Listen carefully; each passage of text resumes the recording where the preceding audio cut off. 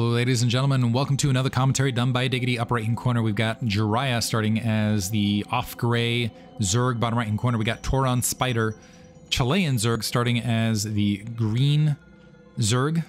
It feels redundant to say Chilean Zerg and then green Zerg. Or teal, whatever. I should have checked the map. This is going to be on Polypoid to start. ImJiraiya, check out his stream. Fun guy. He's usually a 2v2 player, but a pretty solid Zerg player. I do not know much about ToronSpider. I will say that I'm surprised. From what I know, Chile has really amazing Terran players. That might result in strong Zerg play, ultimately, but I don't know of a lot of notable South American Zerg players now that I think about it. A lot of notable South American Terran players for some reason. In the meantime, the Overlord Scout is going to be an advantage of ToronSpider. We'll see how his play develops. And we'll see if ImJiraiya is going to go for that. So I feel like when you're on a 4-player map and you don't end up seeing the Overlord cross Overlord, Overpool feels like the thing to do. But an in-base second hatchery, this is one thing being a 2v2 player, is you can do it all, because you got all sorts of builds under your belt.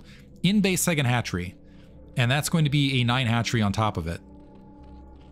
Unfortunately, where this would have been fantastic in other circumstances, I think it's going to be a little bit negated because of this Overlord Scout. ToronSpider going for a 12 hatch himself. Now, ImJiraiya's follow-up is going to be, for certain, a Zergling Flood.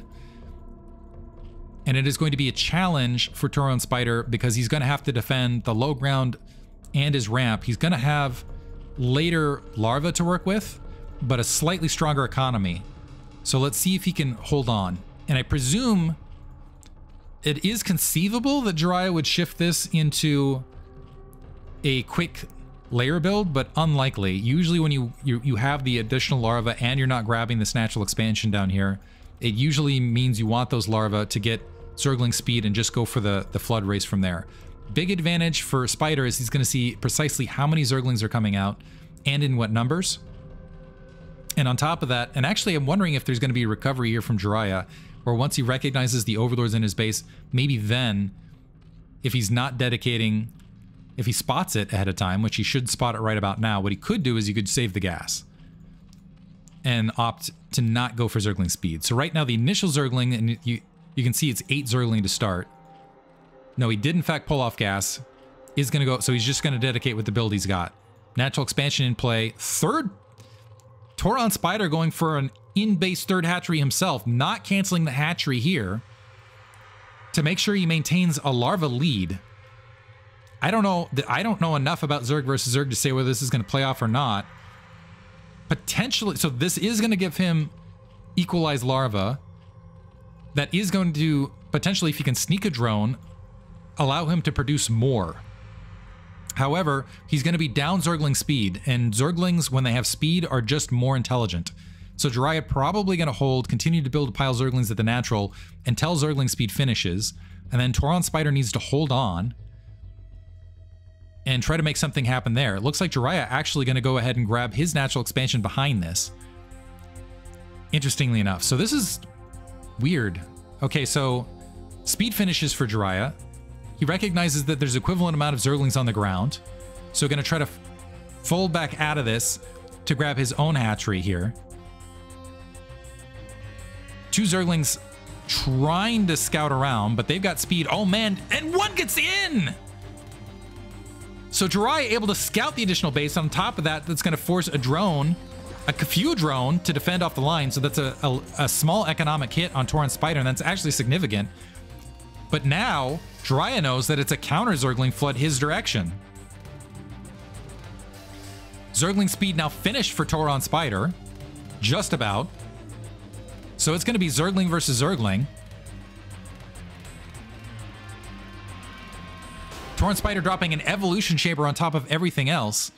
Maybe to get, we'll see if it turns into +1 weapons or if it turns into armor. This is turning into a crazier ZVZ than even usual. This is why I love Zerg versus Zerg, actually. A lot of people complain about this matchup. As far as from a viewer standpoint, I think it's really entertaining. And ToronSpider does have the 150 dropped here. I assume that's going to be for Carapace. I'm waiting for the resources to scale in. He's also dropping a couple additional drones. So the drone count actually even. Jiraiya up a smidge of supply in the form of 2 Zerglings right this second. But in a more defensive start, we're going to see Carapace building for ToronSpider, so he wants to get it done with Zerglings alone. Jiraiya, in the meantime, building a Zergling wall. So you've heard of the Great Wall of China. This is the Great Wall of whatever Zerg is made out of. What is Zerg made out of? Like, the word that comes to mind potentially is flesh, but it doesn't seem entirely accurate. It's maybe slime, something like the creep. Seems like what they're more created out of. In the meantime, Jiraiya has tacked on a few additional drones. Has he started mining gas again? He has started mining gas on top of everything else, but ToronSpider moving in position to test the front door. Sunken Colony dropped. So Jiraiya now economically up, but does have to defend home court advantage. Took some free hits there on some Zerglings, and he can't afford that right this second. Trying to surround that Sunken Colony. Sunken Colony finishes now engaging wholesale. And supplies dropping rapidly on both ends. Some of Jiraiya's Zerglings having trouble engaging in the front. The Sunken Colony's down. The drones having to defend themselves. And it looks like Zerglings being built both directions. Jiraiya holds. And has a bit... It still has the 3 drone lead, but I don't know if he... Did he get the Overlord in? He hasn't gotten the Overlord in to recognize that Carapace is on the way, and there's more Zerglings being constructed. Sending out a single Zergling to see what he's up against to follow. Tech Delayer, and I believe by the time the Spire is finished, Carapace is going to be finished, which is going to be a huge advantage in ToronSpider's field. So I have a feeling this might be a ToronSpider win as all things play out, but there's still the execution that needs to happen behind it. The slime wall once again being generated.